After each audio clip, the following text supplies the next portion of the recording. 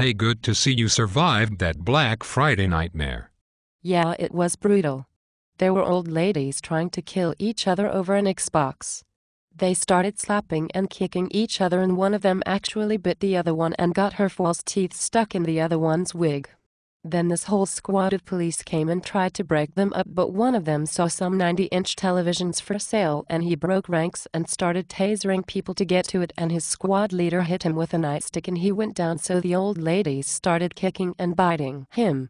And then the National Guard came and started pumping tear gas into the place, and nobody could make it out, so people were passing out and choking on tear gas, and little kids were going to sporting goods to find baseball bats and they got shot with rubber bullets. So then the store manager came out and he was wearing a flak jacket and he had an RPG and he starts shooting up the place with grenades.